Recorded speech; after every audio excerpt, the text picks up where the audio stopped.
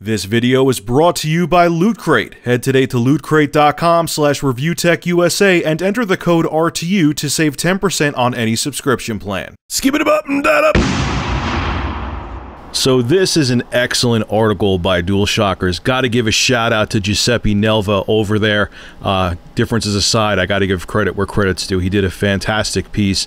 And basically what his article was about is that while fanboys are literally attacking each other and threatening to kill each other over their preferred platform, whether they're PlayStation fanboys, Nintendo fanboys, or Xbox fanboys, the executives from these companies are actually friends and could give a flying shit about your console war. It's funny because I gotta be honest, I thought this 8th generation, this console generation, I thought the whole fanboy war would have died down a little bit, to be honest with you. I thought people would have calmed down because people who were young when the 7th generation started, maybe are in their late teens, maybe even early 20s, because it was a long generation, and I thought everyone would have eased up. Okay, I thought people would have matured, would have grown up, and realized that who cares what piece of plastic you like? Yes, I'm quoting Black Bond there. Who cares what piece of plastic you like? But if anything, it got worse this generation. And what's even more frightening is that you have grown men, my age and older, who are the ones inciting these wars. It's ridiculous. You have people putting out other people's personal information, threatening them with physical violence, calling them every name under the sun, all over video games. Like Giuseppe says in the article too, it's funny because probably the most popular or most famous console war was during the 16-bit generation between Sega and Nintendo. And I remember thinking, as I got older, like, man, it'll never get worse than this. I mean, if you really think about it, you had Nintendo and Sega taking professional, in terms of on their commercials, in their commercials, I should say, professional jabs at each other. But because of the internet, it actually has gotten a lot worse. And you have people threatening each other's lives over video games, and it's really creepy. What's making the console wars worse too is you have these quote-unquote journalists out there who are fanning the fanboy flames. And it's funny, in this article, once again, the DualShockers article will be below in the description, you have these articles out there that they're literally have titles to bait people in to get them pissed off. And I've noticed some of these before, even before Giuseppe mentioned them. Top 10 reasons why X is better than Y. I think I saw like a PS4, why it's better than Xbox One. My PS4 is a paperweight since launch. Of course, if there's a PS4 fanboy out there, they're going to click on that and rage. And this one I saw it was actually a video someone made. The Xbox One is a lying failure. And the reason these articles are made is that they know that people are gonna go there and click on that, and it's clickbait. That's true. People call me out and say I do clickbait. No, that's actual clickbait. This is the prime example right here of clickbait. So, and that makes things worse. And these articles people who are diehard fanboys, these articles stress them out.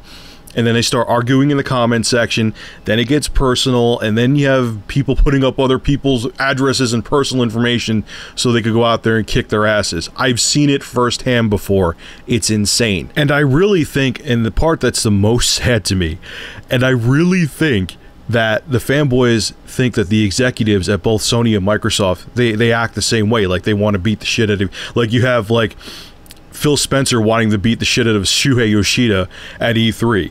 And it's the exact opposite. These guys are friends with each other. They're grown men. They're cool with each other. They're adults. They act like human beings. And there's a example that Giuseppe brings up in his article. There was an exchange between Microsoft Studios' Aaron Greenberg and Sony Computer Entertainment VP Adam Boyes.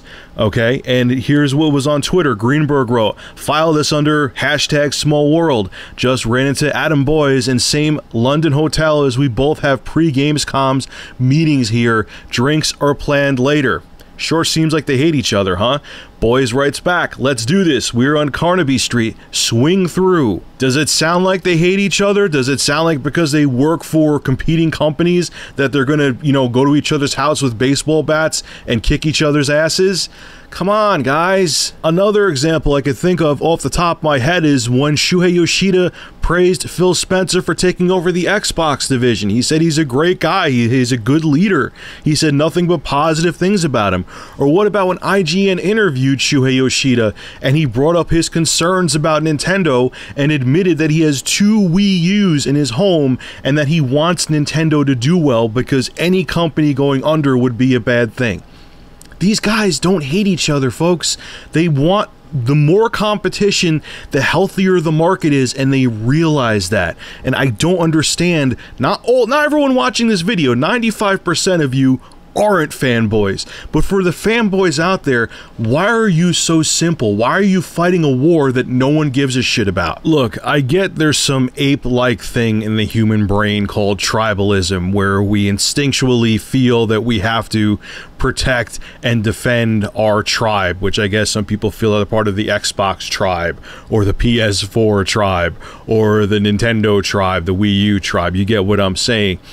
But at the same time, we're human beings, and we should be intelligent enough to realize that you're fighting a war over something that is you're fighting a war over something that's solely meant for entertainment. You're threatening other people over something that's solely meant for entertainment. Do you realize how pathetic that is? Do you realize sitting there calling other people's names, telling them to kill each other or kill themselves over a video game makes you seem like the biggest loser in the world? Do you realize the company that you jump in front of a bullet for, that you attack other people who question anything they do, these companies don't care. As a matter of fact, like I just quoted before, they're friends and hang out with each other when they're at conferences. So while you're looking to kill somebody who may like the PS4 and you like the Xbox One, you have the executives from both Microsoft and Sony getting drinks together. You look like an asshole. Face it and deal with it. The bottom line is, guys, and I know I'm fighting an uphill battle, just enjoy what you enjoy. If you only like gaming on Nintendo, that's fine. If you only like gaming on Microsoft platforms, that's fine. If you only like gaming on Sony PlayStation platforms, it's okay. But to hate other people and actually strongly dislike them because they don't have the same gaming taste you do, it makes you seem pathetic. Let it go. There's much more important things in life. And I know this is going to fall on deaf ears, but I had to say it anyway. Alright folks, this is Rich of Review Tech USA. Make sure to rate, comment, favorite, and subscribe. And as always, thank you for supporting my channel. Have a good one.